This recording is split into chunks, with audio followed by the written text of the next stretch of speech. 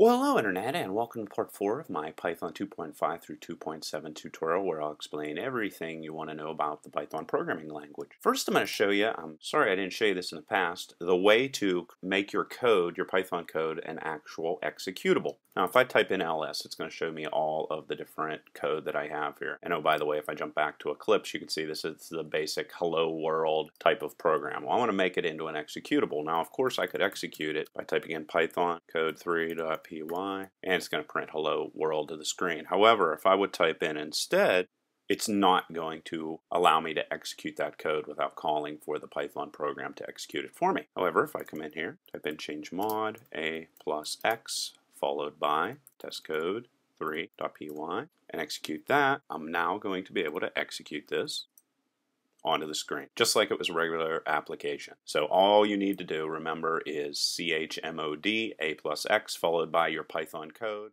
name, and of course put the location of your interpreter here, and everything will work itself out. Now I'm going to jump into conditionals. What conditionals allow you to do is run certain lines of code if certain conditions are met, and run other versions of code if conditions are not met. And to do this inside of Python, we use the if statement, and as well there's something called the conditional expression, which I'll get into here. But there is no switch statement, but I'll show you how to create a facado switch statement inside of Python. So let's say you wanted to check on somebody's age. Well, we're going to create a variable called your age, and we're going to surround it with the int function so that we can convert this string into an integer that we'll be able to test. And we're going to ask them, how old are you? And then inside of Python, unlike almost all other programming languages, whitespace is extremely important. There are no semicolons at the end of statements, so Python knows when you hit a new line and go to the next line that that is the end of the statement.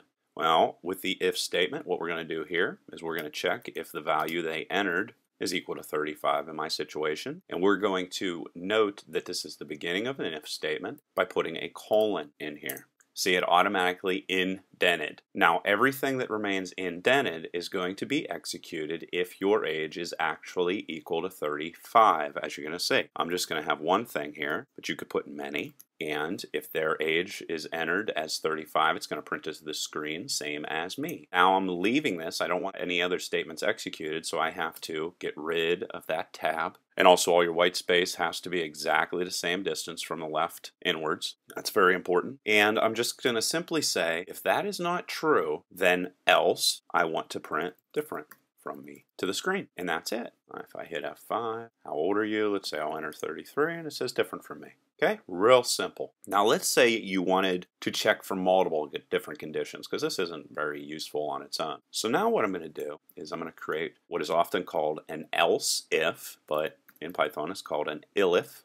And what I'm going to do is I'm actually going to check for a different condition. So let's say, and by the way, you don't have to put these braces here, but I just think it's easier to read, and that's the reason why I do put the braces in there. So I'm going to say is greater than 35. And then I'm going to issue a different set of statements, or one different statement. So I'm going to check if the age is 35, print this to the screen. If the age is greater than 35, I'm going to print this to the screen. And guess what? Else, this will always be executed if the first statements are not executed. And let's run that. How old are you? Let's say 56. Older than me. So that's the basics of an if, elif, else statement. Remember the colon here, and remember the white space. Very, very, very important. You could also do compound if statements. So let's go if your age is greater than 0, and there's another operator for you. I went over the and operator previously. This is the most common way to use that operator.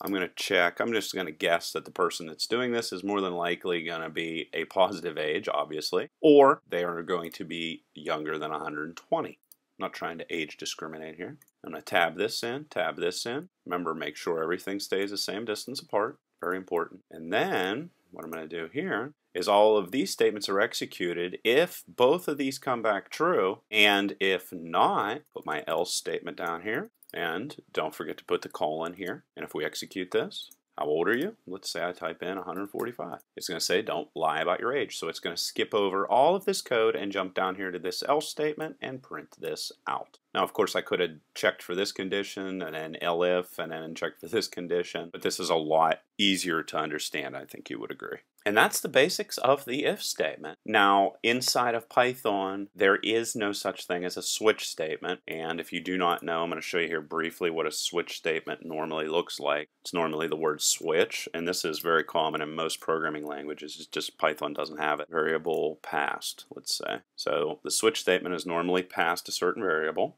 And in most programming languages, you also have these curly braces. Python does not use them either. And then normally what you see is something like case, value1, followed by a colon, and then perform certain actions, followed by break, which you're going to hear about in the next tutorial. And then a whole bunch of these case statements. What it's going to basically do is, like, let's say, for example, this is your age. What it would do is it would check, okay, is your age 1? And then perform a certain action. And then there would be another case statement underneath of this. So, for example, let's just copy this. And let's say the next one's 2. And it would print out a specific message or perform certain different statements over and over and over and over again. So it's just checking on an individual basis what these different values are. And then normally your switch statement has something like default instead of the else statement that you saw previously. And then it performs default actions. Okay, this is what switch looks like in almost every programming language. Python does not have a switch statement, but basically you could implement a switch statement much like I previously showed you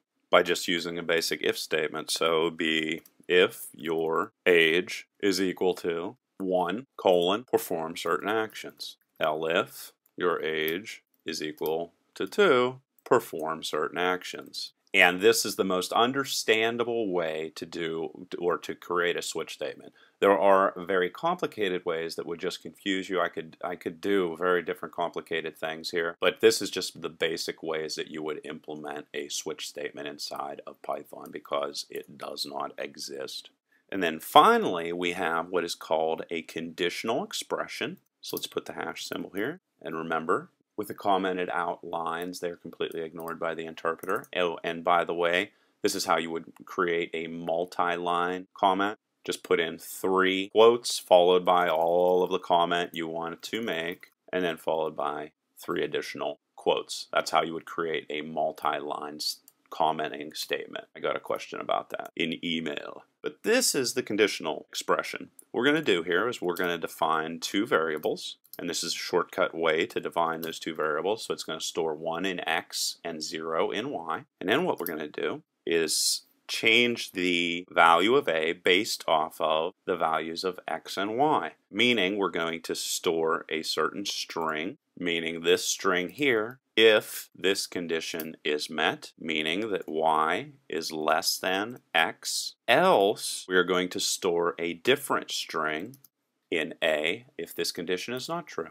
And then we can print A to screen, and we'll answer this one real quick. Y is less than x was stored in the variable A because the condition was true that y indeed was less than x, meaning that y had a value of 0 and x had a value of 1. And those are how you use conditional statements inside of Python. If you have any questions or comments, leave them in the comments section below. Till next time.